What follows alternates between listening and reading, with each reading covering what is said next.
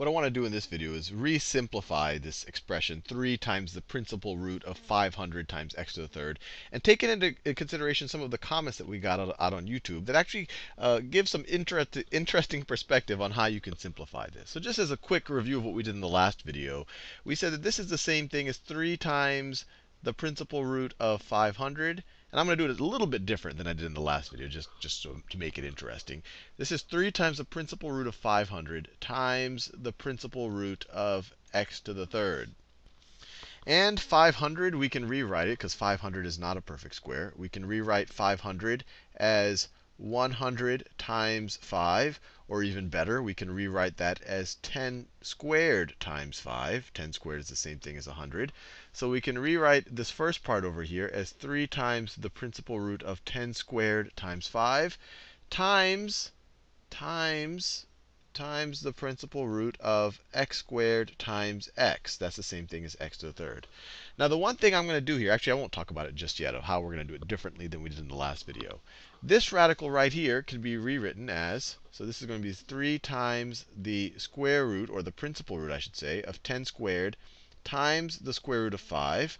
If we take the square root of the product of two things, it's the same thing as taking the square root of each of them and then taking the product. And so and this over here is going to be times the square root of, or the principal root of x squared times the principal root of x. And the principal root of 10 squared is 10. And then what I said in the last video is that the principal root of x squared is going to be the absolute value of x, just in case x itself is a negative number. And so then if you simplify all of this, you get 3 times 10, which is 30, times, and I'm just going to switch the order here, times the absolute value of x. And then you have the square root of 5, or the principal root of 5, times the principal root of x. And this is just going to be equal to the principal root of 5x. Taking the square root of something and multiplying that times the square root of something else is the same thing as just taking the square root of 5x. So all of this simplified down to 30 times the absolute value of x times the principal root of 5x. And this is what we got in the last video. And the interesting thing here is, if we assume we're only dealing with real numbers, the domain of x right over here, the x's that will make this expression defined in the real numbers, then x has to be greater than or equal to 0. So maybe I could write it this way. The domain here is that x is any real number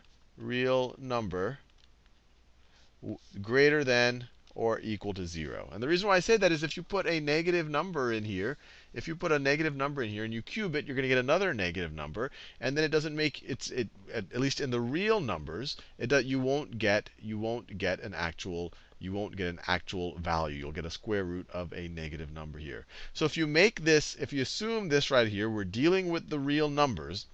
We're not dealing with any complex numbers. When you open up the complex numbers, then you can expand the domain more broadly. But if you're dealing with real numbers, you can say that x is going to be greater than or equal to 0. And then the absolute value of x is just going to be x, because it's not going to be a negative number. And so if we're assuming that the domain of x is, or if this expression is going to be evaluable, or it's going to have a positive number, then this can be written as 30x times the square root of 5x. If you had the situation where we were dealing with complex numbers, then you would, so numbers that were, and if you don't know what a complex number is or an imaginary number, don't worry too much about it. But if you were dealing with those, then you would have to keep the absolute value of x there, because then this would be defined. This would be defined for numbers that are less than 0.